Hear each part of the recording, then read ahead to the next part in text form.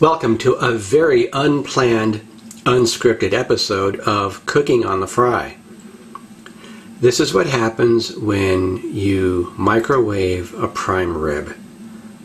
I didn't mean to do this. I actually wanted to eat it.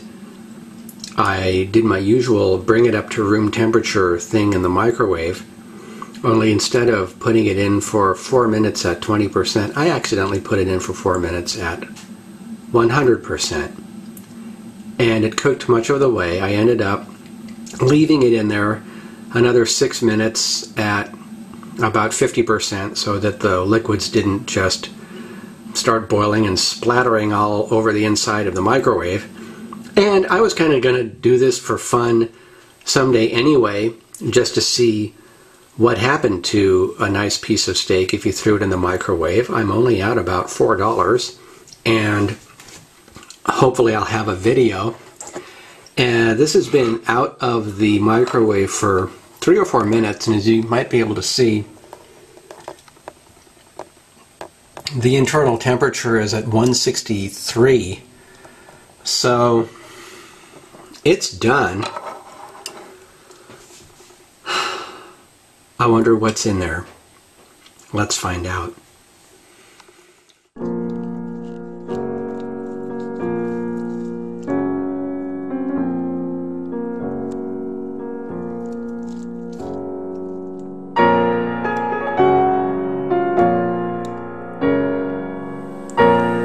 Yummy.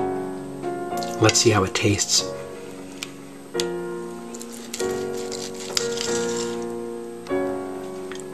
I should have waited for the yummy, right?